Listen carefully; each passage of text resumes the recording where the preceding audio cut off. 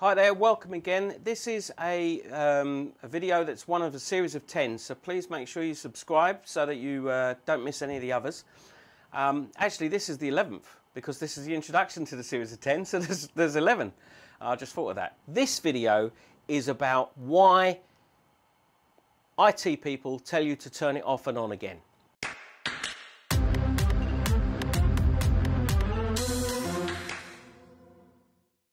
If I was on the receiving end of can you try turning it off and on again, it's usually the thing that infuriates people the most.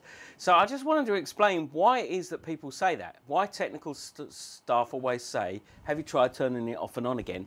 Because it actually makes a lot of sense. So that's what we're going to do in this video. But first, let me tell you about the series of 10 videos that are following on from this that you need to subscribe to make sure you don't miss. Those things are 10 things that you can do to speed up a PC. Or a Mac. So I want to be clear about that. We're going to be talking about both. In this video, video number 1 or video number 11, whichever way you want to look at it, let's talk about why people ask you to turn it off and on again. So here's the answer. You turn it off and on again to clear the memory of all the applications that hang. Now let's first qualify this by saying if you've got an application that's hung, that's usually, on a Mac, you'll see the bouncing beach ball of doom, or on a PC, it's like the I don't know, what I would term that as, the spinning wheel of intrigue on a PC. You know what I'm talking about, the little green, bluey wheel thing that just goes around and doesn't do anything. Let's assume that it's not an application that's hung, because that's easy to get out of. There are the system software that also hangs. And that is harder to find. You can find it with the task manager or the activity monitor on a Mac, and you can find those services and you can close down the ones that are no longer running. But you know what? By the time you've gone through all of that and you've tried to work out which service is what, it's just easier if you just shut down and restart the machine. Then if you've still got a problem after it's come back up, then it's likely that a piece of software or hardware is in trouble. And that's the point. You need to call your IT support people. So I'm not trying to get you to not call IT support. If you're stuck, call them. That's what they're for. Or call us. That's what we're for. But, you know, at the end of the day, I want you to know that there is a genuine reason for restarting the machine. And not just machines, but also routers. Let's say the internet goes off and you shut down the router, you turn the router off and on again. What does that actually do? Well, the software running on the router, that has basically tripped over itself and it's stuck and it's caught in a loop. Turning the power off from the router kills the software that's running on there. When you turn the power back on, it reloads the software and the software runs along quite happily. That's why we tell you to turn it off and on again. Can I just put one little caveat on, because we're also an internet service provider, so a little bit of inside information for you here.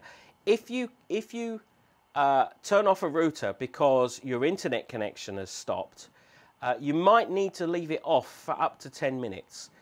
And that's because the session there's two sides to the router, to the internet connection. There's your router that's making the outbound connection to your internet service provider. The internet service provider keeps the session alive between your router and them. And if the router suddenly disappears, it still keeps trying that session. After no more than 6 or 8 minutes, that it will give up on that and it will drop the session. So then when the router comes back up, it reestablishes a new session which is likely to be problem free.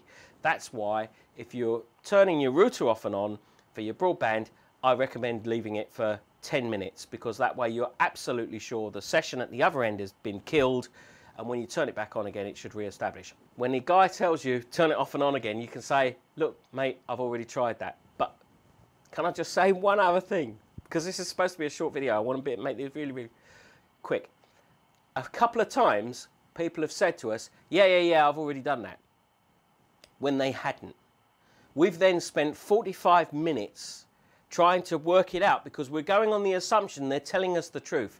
They've shut down their computer and they've restarted it. They haven't just turned the monitor on and off, right? They've actually done a start, shut down, restart, turn off the machine, turned it back on again. We've gone under that assumption, believing them at their word.